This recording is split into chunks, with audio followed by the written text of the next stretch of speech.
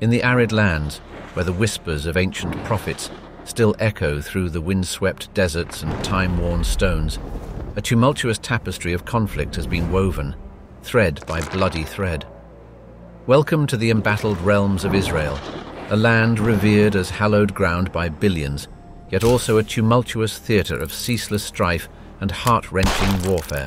From the gritty struggles of the 1947 to 1949 Palestine War, ensnaring figures like David Ben-Gurion and King Abdullah I, to the formidable shadows cast by the titans of conflict such as Gamal Abdel Nasser during the fraught days of the Six-Day War in 1967. Can you hear the cannons roar across the Sinai Peninsula? Can you feel the shifting sands under the weight of armored divisions, clashing in the sweltering heat? In Israel, in order to be a realist, you must believe in miracles, said David Ben-Gurion, a saying that ripples through the tumultuous tides of Israel's conflicted history, mirroring the incessant quest for peace amid a symphony of swords and sorrows. Absorbing the powerful words of Mahatma Gandhi, an eye for an eye only ends up making the whole world blind. How do these echoes of non-violence ripple through the tumultuous oceans of historical clashes and contentions? Join us as we traverse the chronicles of Israel's battle-scarred past, navigating through the haze of warfare and the echoes of tumultuous conflicts to unveil the human stories shrouded beneath the shadows of swords and the tempests of history. Welcome to the Diary of Julius Caesar. The echoes of Balfour, the legacy of a century-old promise in modern conflicts. In the crucible of World War I, a potent proclamation emerged that would resonate through the corridors of history, leaving an indelible imprint on the tapestry of Middle Eastern geopolitics, the Balfour Declaration. Crafted on November 2, 1917, by Arthur James Balfour, the British Foreign Secretary, this cryptic yet momentous document articulated the British government's support for establishing a national home for the Jewish people in Palestine. The historical theatre was set against the backdrop of the Ottoman Empire's declining prowess and the strategic calculus of British imperial interests intertwining the threads of diplomacy, war, and Zionist aspirations. Navigating through the complexities of the declaration reveals a convergence of motivations.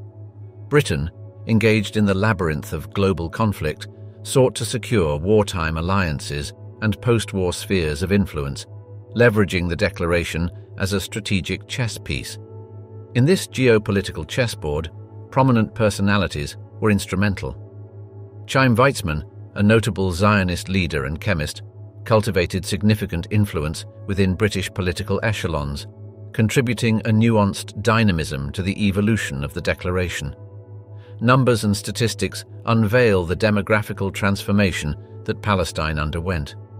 In the embryonic stages of the Balfour Declaration in 1917, Jewish inhabitants constituted about 10% of Palestine's population.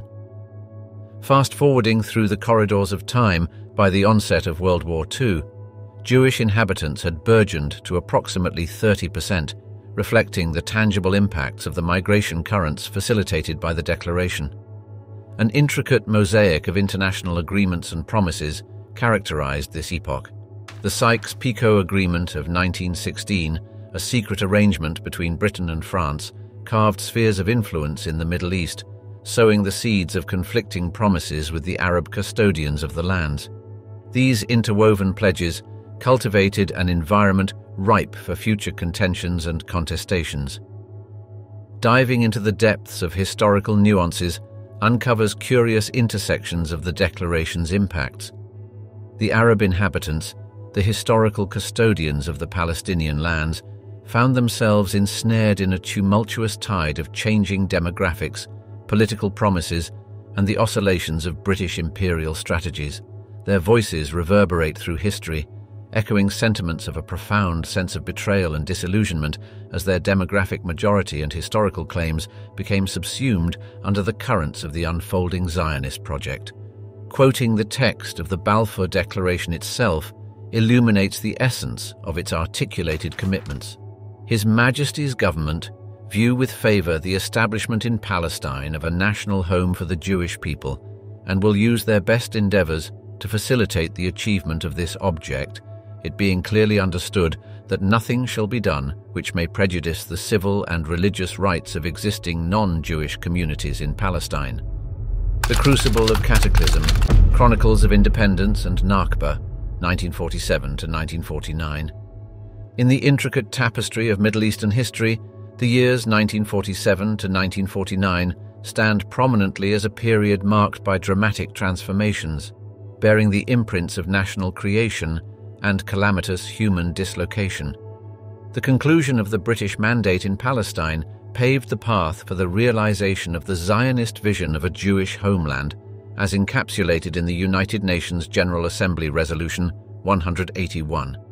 Adopted on November 29, 1947, this resolution echoed the international endorsement of the partition of Palestine into Jewish and Arab states. The announcement reverberated across the global stage, galvanizing diverse reactions and setting the stage for an impending conflict. The emergence of Israel on May 14, 1948, marked a monumental juncture, heralding the birth of a nation amidst a turbulent milieu of opposition and contestation. David Ben-Gurion, embodying the aspirations of the Zionist movement, proclaimed the establishment of the State of Israel, an act that ignited the flames of conflict with the neighboring Arab states. A coalition of Arab armies from Egypt, Syria, Transjordan, Iraq, and Lebanon marched towards the nascent Jewish state, heralding the commencement of a fierce struggle known as the War of Independence in Israeli narratives. Parallel to the currents of conflict ran the tragic streams of human suffering and dislocation, referred to as the Nakba, or catastrophe, in Palestinian parlance. This period was characterized by a significant exodus of the Palestinian Arab population, with estimates ranging from 700,000 to 750,000 individuals. Villages were abandoned and historic communities disrupted, weaving a tale of loss and displacement that resonates with profound reverberations in Palestinian historical and collective memory. Navigating through the contours of the conflict unveils various strategic locales that were central to the unfolding battles. Jerusalem, an epicenter of religious and national significance, emerged as a fiercely contested city, witnessing the siege of its Jewish quarter and subsequent division. Key battles, such as those at Latrun and the corridors to Jerusalem, highlighted the strategic military maneuvers, showcasing the intensity of the struggle over pivotal territories. The anecdotes of this period are punctuated with tales of diplomatic endeavors and individual experiences. From the corridors of the United Nations, where diplomatic battles were fought, to the fields and alleys where individuals faced the stark realities of war and displacement, a multitude of stories emerged. Notable figures such as Count Volker Bernadotte, a UN mediator, played crucial roles in the conflict's historical narrative, embodying the complexities and challenges of peace efforts during tumultuous times. The armistice agreements of 1949 delineated the boundaries that emerged from the ashes of battle, carving a map marked by armistice lines rather than internationally recognized borders. These lines, tinged with the imprints of conflict, encapsulated the territorial gains and losses that defined the geopolitical realities in the aftermath of the struggle. In the realms of numbers and statistics, the war echoed with the harsh tones of loss and suffering. Israeli casualties numbered around 6,000, a significant toll for a burgeoning nation. The Arab losses, too, bore the weight of the conflict's intensities, contributing to the broader landscape of sorrow and sacrifice. Sands of conflict, the unfolding tapestry of the 1956 Suez Crisis. In a tumultuous cascade of geopolitical dominoes in 1956, the Suez Canal, the sinew of maritime commerce and strategic military navigation, became the epicenter of an intense crisis that unveiled the shifting paradigms of post-war global politics. On July 26th, Egypt's fiery and ambitious leader, Gamal Abdel Nasser, nationalized the Suez Canal, a move that reverberated across the power corridors of London and Paris, shaking the foundations of Western economic and strategic interests in the Middle East. The canal, an artificial waterway slicing through Egypt's arid landscapes, was the conduit through which passed 2/3 of Europe's oil supply. In the covert shadows of diplomacy, an infamous collusion was carved out between Israel, the United Kingdom, and France. The objective was lucid, yet woven with layers of complexities. A tripartite military intervention aimed at reclaiming the canal and overthrowing Nasser.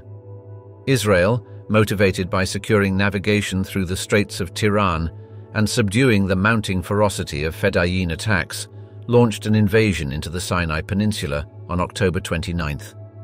Britain and France, masquerading their actions under the guise of safeguarding international maritime passage and preventing hostilities between Egypt and Israel, initiated a series of aerial and seaborne attacks.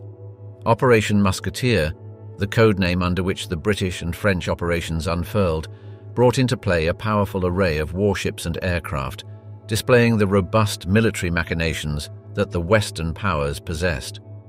By November 6th, a ceasefire was coerced onto the belligerents by mounting international pressure, chiefly orchestrated by the United States and the Soviet Union.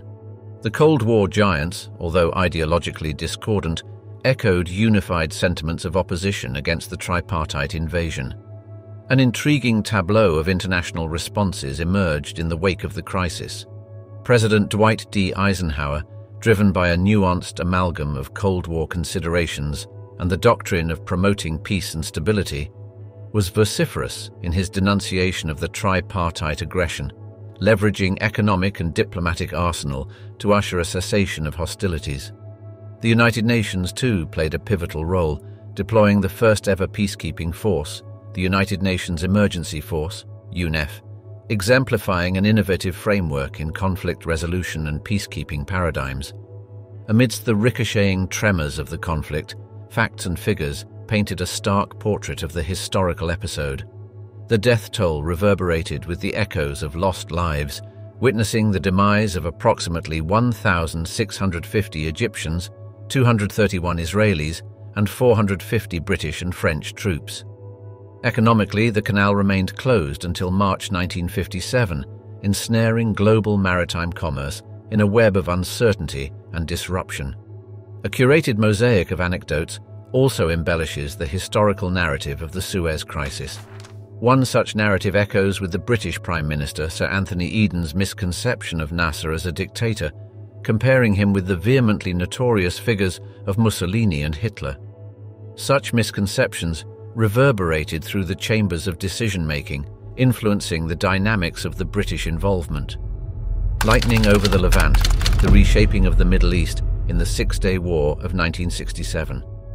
In the simmering summer of 1967, the Middle East became the crucible for a transformative conflict that recalibrated the region's geopolitical landscape, the Six-Day War. A swift and decisive conflagration, the war was ignited by a confluence of territorial disputes, political brinkmanship, and military miscalculations. Tensions escalated precipitously with Egypt's president, Gamal Abdel Nasser's dramatic moves, notably the expulsion of the UN peacekeeping forces from the Sinai and the closure of the Straits of Tiran to Israeli shipping. These actions, fanned by the winds of Arab nationalism and fraught international diplomacy, set the stage for the tumultuous events that followed. On June 5, 1967, Israel, perceiving an imminent existential threat, launched a preemptive airstrike, decimating the Egyptian Air Force. This opening salvo reverberated with astonishing impact, shaping the trajectory of the conflict. The Israeli Defense Forces, IDF, under the strategic command of generals such as Moshe Dayan and Yitzhak Rabin, executed a multi-front campaign against Egypt, Jordan, and Syria. Jerusalem, an emblematic city embroidered with religious and historical significance, became a fierce battleground, culminating in the city's unification under Israeli control. Mapping the 6 tumultuous days of conflict reveals a landscape marked by pivotal battles and territorial shifts. The Sinai Peninsula, Golan Heights, West Bank, and Gaza Strip emerged from the crucible of war as territories under Israeli administration, dramatically altering the geographical and political equations of the region. The war's statistics sketch its staggering scope and scale. Israel's casualties numbered around 776, while the Arab states suffered a far heavier toll, with estimates soaring to 18,000. Delving into the historical granularities uncovers moments and maneuvers that punctuated the conflict. Notable operations, such as the Battle of Ammunition Hill and the encirclement of the Old City of Jerusalem, became etched in the annals of military history. Quotes from the war's protagonists echo with the intensities and emotions of the era. "We have returned to the holiest of our holy places," declared Moshe Dayan upon reaching the Western Wall, encapsulating the sentiment of historical and religious resonance experienced by many Israelis. Yet, within the shadows of victory, lingered the contours of human tragedies and complex consequences. The war gave rise to an intricate mosaic of military occupation, political dilemmas, and humanitarian considerations. A significant Palestinian population came under Israeli administration, inaugurating an era marked by challenges of governance, resistance, and the pursuit of peace and security. Curiosities also shimmer in the war's historical tapestry. Operation Moked, Israel's initial airstrike, stands as a testament to the elements of surprise and meticulous planning, reflecting a remarkable fusion of intelligence and military execution. The war also witnessed an intriguing episode involving the USS Liberty, an American naval vessel inadvertently attacked by Israeli forces, a tragic event shrouded in mystery and controversy. The Silent Siege, Chronicles of the War of Attrition, 1967 to 1970. In the aftermath of the Six-Day War's rapid tumult, the Middle East found itself ensnared in a grinding and grueling conflict known as the War of Attrition, 1967 to 1970. This shadowy war, less heralded than its precursors and successors, carved its niche in the annals of military history as a protracted struggle, primarily along the windswept stretches of the Suez Canal. The war's landscape was punctuated by fortified positions, artillery duels, and the harrowing echoes of aerial bombardments.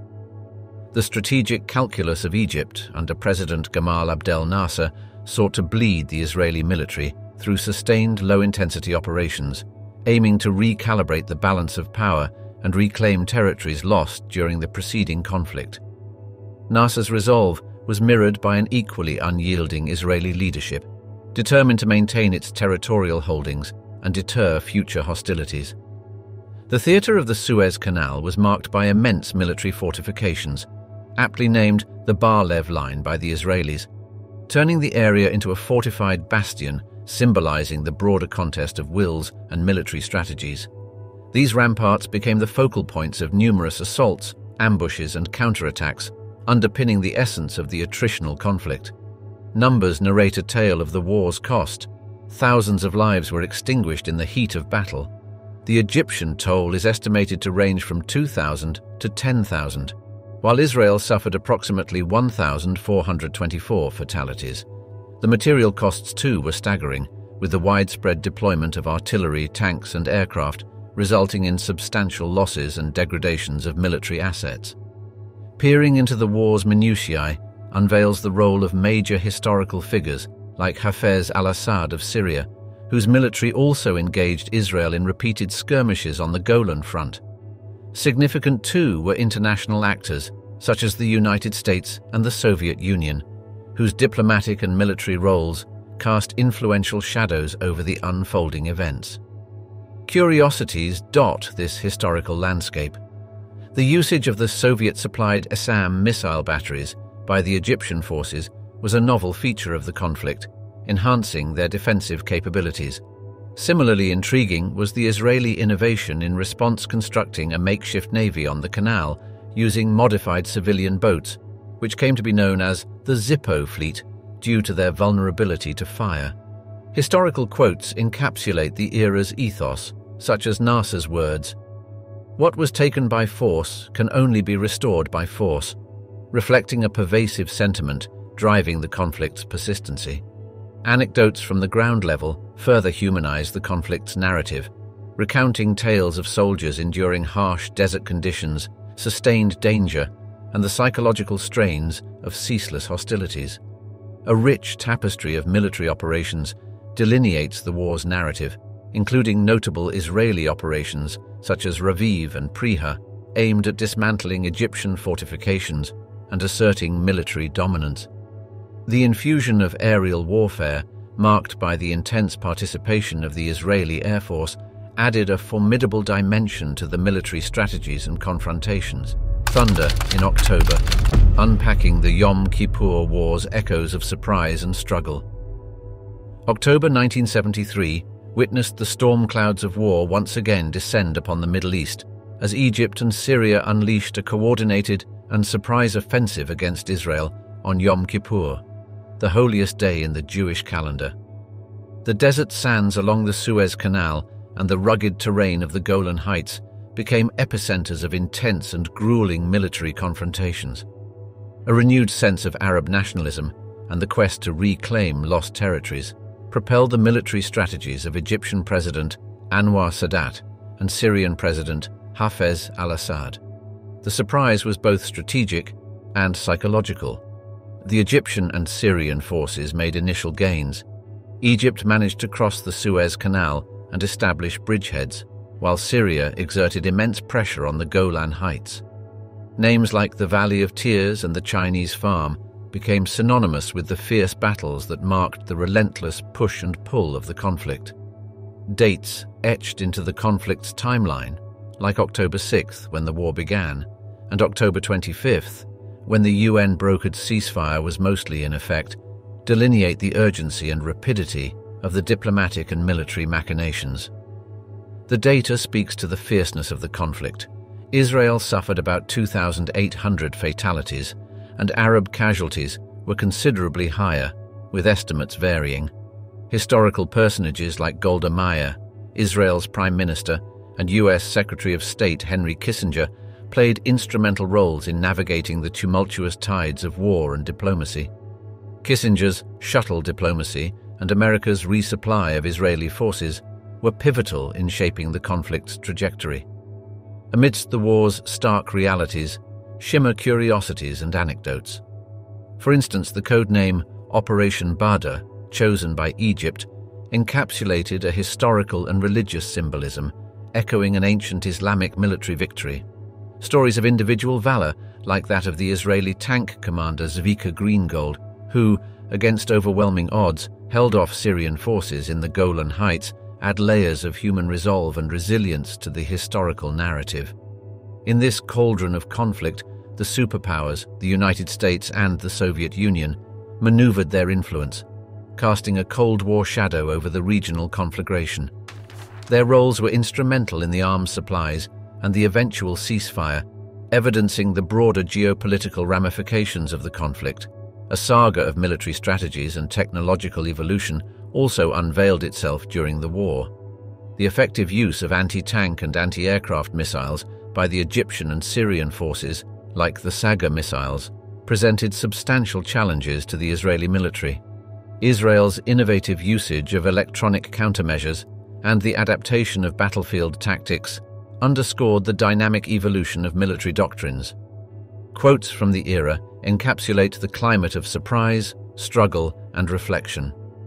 "We were caught unprepared," admitted Israeli General Haim Bar-Lev, encapsulating the initial Israeli response, while Anwar Sadat's proclamation, "We have crossed the canal," reverberated with historical redemption. Operation Entebbe, a symphony of valor in Uganda's theater. In the ominous shadows of 1976, a theater of audacity, valor, and precision unfolded at Uganda's Entebbe airport, echoing across the annals of military and hostage rescue operations. This saga, known as Operation Entebbe or Operation Thunderbolt, commenced with the ominous hijacking of an Air France Airbus A300 carrying 248 passengers by two members of the Popular Front for the Liberation of Palestine, external operations, and two members of the German revolutionary cells. The flight, en route from Tel Aviv to Paris, was diverted to Entebbe, and the passengers were held in the old terminal of the airport, facing the terrifying uncertainty of a hostage ordeal. Names such as Yonatan Netanyahu, the older brother of Benjamin Netanyahu, who subsequently became Israel's longest-serving prime minister, are etched into the operation's history. Jonathan, the operation's leader, played a crucial role, embodying the mission's courageous spirit but tragically lost his life during the rescue. Chronicles from the mission's timeline are gripping. June 27th marked the beginning of the ordeal, with the hijacking's execution. Fast forward to July 4th, and a canvas of meticulous military artistry was painted as Israeli commandos stormed the airport, rescuing 102 hostages in a mission that lasted 90 minutes. Operation Entebbe showcased a tapestry woven with extraordinary military planning, intelligence, and execution, turning it into a legendary military operation studied and admired across the world. The mission's framework was laced with numerous fascinating elements and anecdotes. For instance, the involvement of Ugandan dictator Idi Amin, who was initially portrayed as a mediator, but later revealed complicity with the hijackers, added a layer of political intrigue. Curiosities also loom around the old terminal where hostages were held. It was under a renovation funded by Israel before becoming the stage for this historical drama. Strategies and tactics illustrated the depth of operational planning and adaptation. Modified Hercules C-130 transport planes flew over 2,500 miles for the mission, a testament to their logistical orchestration. A black Mercedes, resembling Amin's car, was used as a deceptive tactic to initially confuse the Ugandan forces, exemplifying the mission's detailed intricacies. Historical quotes illuminate the operation's atmospherics. "We are coming home," transmitted the rescue team, embodying a message of hope, assurance, and national solidarity. Numbers further articulate the mission's tale. 3 hostages lost their lives, and 102 were rescued, while all the hijackers and 45 Ugandan soldiers were killed. In this historical orchestra, the international community played its part, with the mission being conducted amidst a backdrop of negotiations involving various nations and international entities. Paris, where the ill-fated flight was originally headed, became a hub of diplomatic activities, and the unfolding events held the global audience in a suspense-filled grip. Lebanon, 1982. Echoes from the battlegrounds of invasion and siege. The labyrinth of Lebanon's streets and the echoes of the Mediterranean witnessed the tempests of conflict in 1982. The tapestry of this war was woven with complexities, strategic calculations, the shadows of historical antagonisms, and the visceral impacts of siege and combat. On June 6, 1982, Israel launched Operation Peace for Galilee, marking the beginning of an invasion that would reverberate through the realms of military history, geopolitical shifts, and human suffering. The architects and executors of the invasion were faces marked by historical significance. Menachem Begin, the Israeli Prime Minister, and Ariel Sharon, the Defense Minister, are etched into the narrative, embodying the tactical and political realms of the operation. Their intent was clear: to expel the PLO, Palestine Liberation Organization, led by Yasser Arafat from Lebanon, extinguish the threats festering in Israel's northern perimeters, and alter the geopolitical architecture of Lebanon. Navigating through the war's timeline unveils various military and strategic strokes. A rapid Israeli advance through southern Lebanon characterized the initial stages of the operation, with the city of Sidon falling under the military spotlight. In the subsequent chapter, the Lebanese capital, Beirut, was encircled, heralding a siege marked by bombardment, endurance, and international pleas and negotiations. Historical quotes from the era resonate with the war's grim and robust undertones. "We will hit them hard," declared Ariel Sharon, encapsulating a sense of military resolve. Conversely, the international community's expressions mirrored concerns and appeals for peace, a dialogue reflecting the global responses to the unfolding theater of war. The data and numbers from the conflict narrate their own tales of sorrow and strategy. Civilian casualties marked the tragic imprints of the conflict, with the Sabra and Shatila massacre echoing as a dark chapter in the annals of war crimes, leaving hundreds, if not thousands, perished. The metrics of military engagement were also formidable, with extensive troops, artillery and air power engaged in the choreography of conflict. Curiosities and peculiarities linger amidst the war's shadows. Anecdotes such as the alleged use of a donkey by the Israeli forces to trigger landmines, provide glimpses into the war's brutal inventiveness and the extent of human and animal involvement in the throes of conflict. The war's broader consequences unfolded in realms political and human. The exit of the PLO from Lebanon marked a significant shift in the landscape of Middle Eastern conflicts.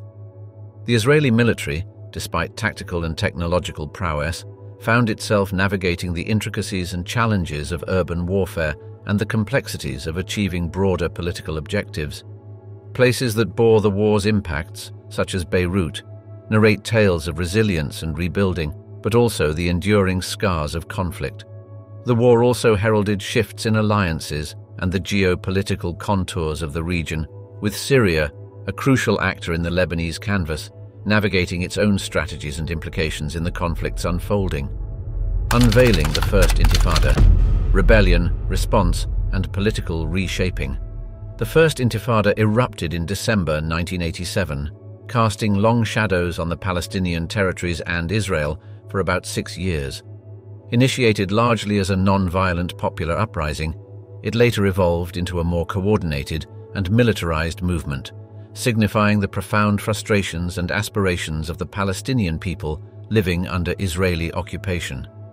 The Intifada was a culmination of long-standing grievances, aggravated by immediate triggers like the fatal traffic accident involving an Israeli and several Palestinians at the Jabalia refugee camp. The grassroots nature of the uprising was exemplified by the involvement of various segments of Palestinian society, from women and workers to students and local community organizations. Significant Palestinian figures and groups such as Yasser Arafat's Palestine Liberation Organization, PLO, and Hamas, an Islamist organization that gained prominence during this period, played crucial roles in the uprising. Hamas's influence during the Intifada marked a substantial shift in the Palestinian political landscape, providing an Islamist counterweight to the secular PLO. Israel's response to the Intifada was multifaceted and substantial. A strategic doctrine labeled as the Iron Fist policy was applied, involving curfews, mass arrests, and house demolitions. Prominent political and militant figures were expelled, and thousands of Palestinians were detained. Around 1,100 Palestinians were killed, and countless others were injured or imprisoned over the years of the uprising. This Intifada saw a wide range of protests, including civil disobedience, boycotts, and widespread strikes. Demonstrators faced the Israeli military with stones and Molotov cocktails, and the scenes of stone-throwing Palestinian youth became iconic representations of the uprising. The streets of the Gaza Strip and West Bank were often engulfed in the chaos of tear gas, rubber bullets, and live ammunition. Notable incidents like the killing of Mohammed al-Dura, a 12-year-old boy shot during a Gaza Strip protest, highlighted the tragic human toll and generated international sympathy and outrage. Such incidents also exacerbated the harsh realities of the conflict, contributing to its escalation and the hardening of positions on both sides. Anecdotal records and quotes from the period vividly illustrate the sentiments. For instance, the then Israeli Defense Minister, Yitzhak Rabin, famously and controversially, urged his troops to break the bones of the Palestinian protesters. Such directives underscored the severity of the Israeli military response and contributed to the enduring legacy of bitterness and trauma. The Intifada did not occur in isolation, but was influenced and molded by international reactions.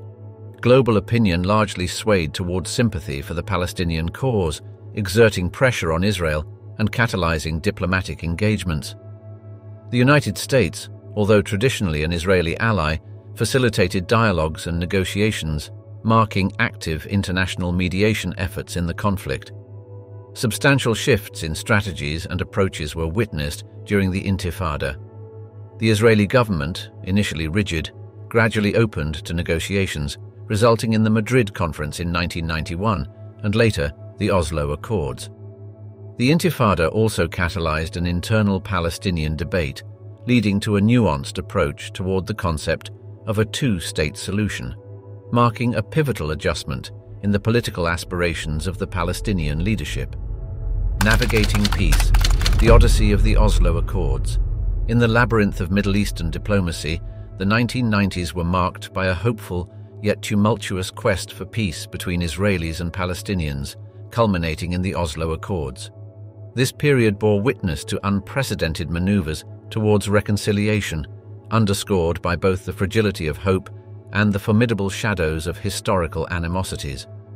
The architectonics of the Oslo Accords were designed in secrecy, navigating the turbulent currents of skepticism and hostility, with Norwegian facilitation playing a pivotal role in bridging the chasm of mistrust between the two factions. Anchored in 1993, the initial chapters of the Oslo Accords unfolded on the lawns of the White House, where the symbolic handshake between Yitzhak Rabin, the Israeli Prime Minister, and Yasser Arafat, the PLO chairman, heralded the dawn of a new era. This spectacle of hope was infused with practical modalities, aimed at facilitating a phased progression towards a comprehensive peace, pivoting on mutual recognition and the prospect of Palestinian self-governance in specific territories. Key architects like Shimon Peres, Mahmoud Abbas, and foreign ministers such as Johann Jorgen Holst brought to the negotiation tables their visions, commitments, and the onerous responsibility of navigating the mazes of compromise and contention. Throughout the process, intricate details, ranging from security cooperation to economic collaborations, were meticulously deliberated, embedding the framework with complexities and aspirations reflective of the broader spectrum of peacebuilding. The interim governance arrangements emerged as a significant component of the Accords, envisioning the establishment of the Palestinian Authority and delineating the jurisdictions and phases of Israeli withdrawal from the Gaza Strip and parts of the West Bank. While such developments signaled unprecedented milestones, they were concurrently punctuated by contentious issues such as the status of Jerusalem and the question of refugees, which remained formidable challenges shrouded in the uncertainties of future negotiations. Statistical landscapes also unfurled their narratives. For instance, subsequent to the Accords, the 1990s witnessed an escalation in Israeli settlements, with the settler population in the West Bank, including East Jerusalem, growing substantially.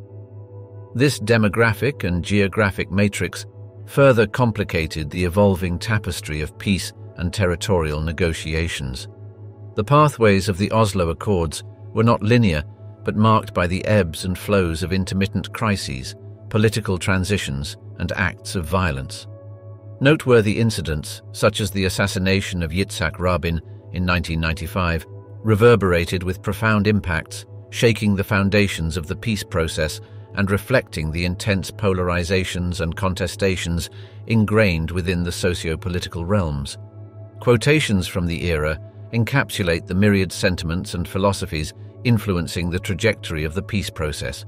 Rabin's words, "You don't make peace with friends, you make it with very unsavory enemies," echoed the pragmatic and contentious dimensions of the peace odyssey. Likewise, diverse voices, ranging from skepticism to optimism, resonated across the global arenas, reflecting the multifaceted perceptions and stakes intertwined with the Oslo process.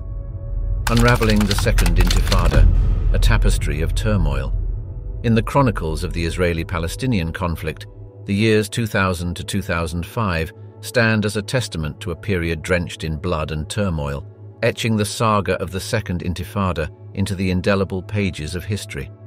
The inception of this violent uprising was a confluence of simmering frustrations and immediate flashpoints, with Ariel Sharon's contentious visit to the Temple Mount, or Haram al-Sharif, lighting the fuse of the already volatile landscape. Diverse in its mechanisms and ferocious in its manifestations, the Second Intifada painted the regions with strokes of bombings, military operations, and an ongoing theatre of death and retaliation. The Intifada bore witness to the anguished cries at checkpoints, the raging bulldozers, the construction of separation barriers, and the enigmatic Arafat encapsulated within the besieged compounds of Ramallah. Streets, cafes, and buses transformed into arenas of unpredictability and fear, as tragic events orchestrated mainly by factions like Hamas and the Al-Aqsa Martyrs Brigade wrought havoc, claiming lives and sowing seeds of perennial traumas. Statistical echoes resonate with the grim tales of loss, with over 1,000 Israelis and several thousand Palestinians meeting death's embrace during this turbulent epoch.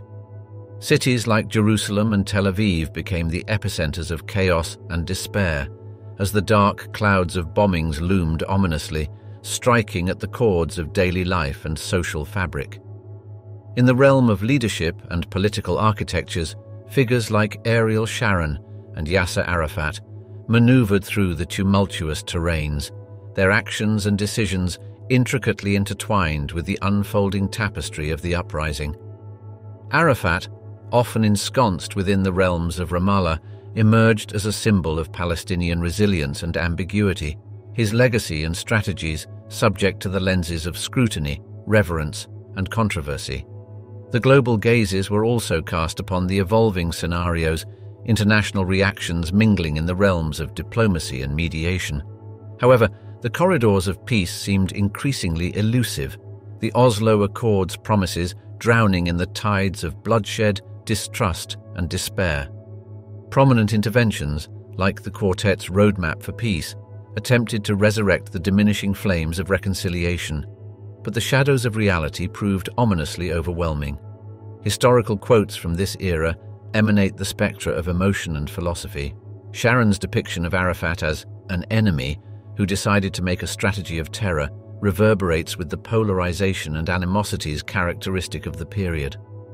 Contrasting landscapes were also portrayed through dialogues and discourses, reflecting the myriad narratives and paradigms coursing through the realms of conflict and diplomacy. Echoes of the 2006 skies, the canvas of conflict and change in Lebanon. In the blistering heat of July 2006, the winds carried whispers of war through the landscapes of Lebanon and Israel. A turbulence named the Second Lebanon War unrolled its fierce scrolls, writing the chapters of a 34-day conflict that transformed the textures of the regional tapestry. The duel's dramatis personae prominently featured Hezbollah and Israel, with each maneuvering the military chessboard with strategies that strove to script success in their sagas. The ink of causality paints the origins of the conflict with strokes of contention and confrontation. A day in mid-July marked the prologue, where Hezbollah militants crossed into Israel, stirring the sands with abductions. These acts of aggression filled the skies with the wings of war, as Israel responded with the thunder of airstrikes and the deluge of a ground offensive aimed at purging the strongholds of Hezbollah. Names and places emerged as crucial coordinates in the cartography of the conflict. Key figures such as Ehud Olmert and Hassan Nasrallah wielded the wands of decision and direction. The terrains of southern Lebanon and northern Israel narrate tales of battles and bombardments, where towns like Bint Jibal and cities like Haifa were caught in the crossfires of calamity. The strategies unfurled by each side display a panorama of military minds at work. Israel's might manifested through comprehensive airstrikes, naval blockades, and ground incursions. Their objectives radiated aims to retrieve the abducted, dismantle the architecture of Hezbollah's militancy, and dilute the showers of rockets reaching Israeli realms. Hezbollah, on the contrary, orchestrated the orchestra of its operations with asymmetrical tunes, harmonizing rocket attacks with guerrilla tactics. Their rockets, manifesting as significant symbols of their strategic score, reached beyond the borders, bearing the ballads of reach and resilience. Statistics, the numerals of the narrative, sketched the scales of loss and the ledgers of damage. The conflict concluded, leaving over 1,000 Lebanese and about 160 Israelis enshrouded in the shrouds of mortality. Infrastructural veins were severed, and the body of the economy bled losses embroidered in the fabrics of billions. In the aftermath's embrace, the pages turned to reveal the contours of change and consequence. The UN's hands penned the resolutions that sought to script peace and promise recovery. Troops from international territories trod the soils, weaving the presence of peacekeeping into the post-war patterns. Historical quotes emanate from the lips of leaders and the texts of agreements, echoing the rhetorics of resolution and retrospection. Expressions of victory and vows of continuous resistance breathed life into the political landscapes, moulding the minds and maps in the shadows of the war's sunset. Curiosities also colour the canvas of this conflict's chronicle.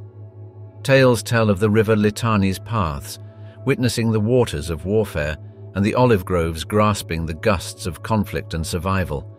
The echoes of the 2006 skies reverberate through the realms of history, resounding with the resonances of strategies sculpted, lives lived and lost, and the lingering legacies in the landscapes of Lebanon and Israel.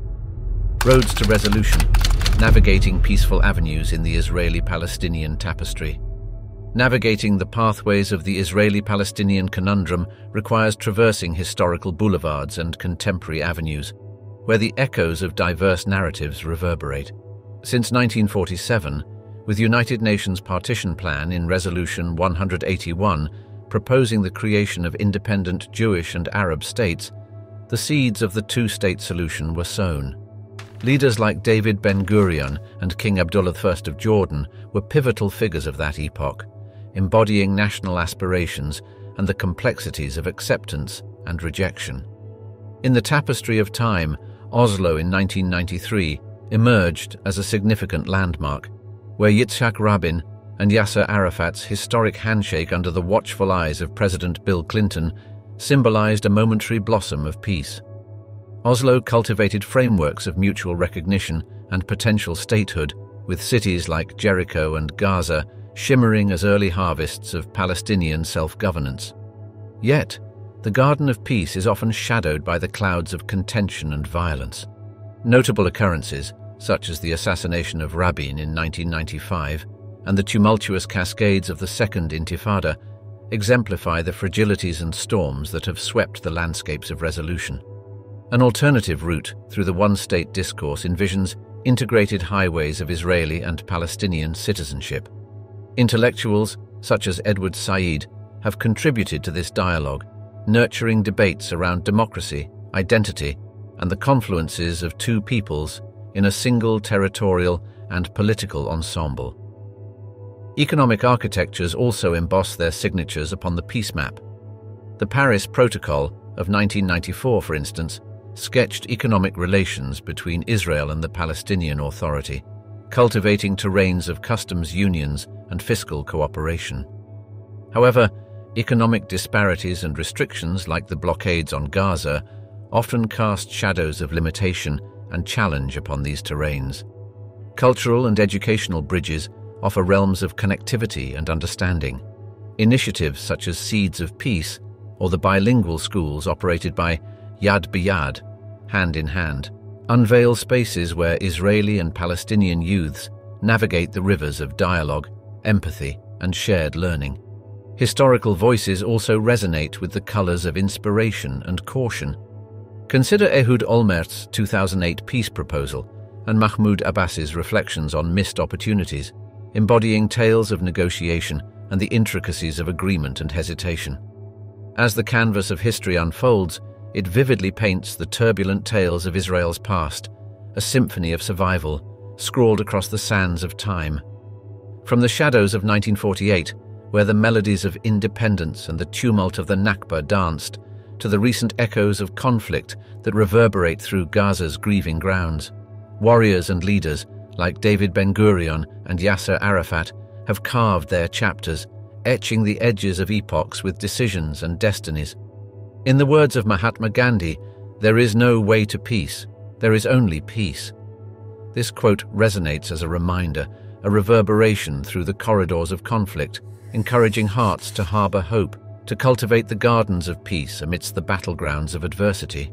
So as the curtains close on our narrative journey, may the stories serve as steadfast sentinels, guiding towards a horizon where peace prevails, and the olive branches of harmony flourish amidst the ancient lands of promise.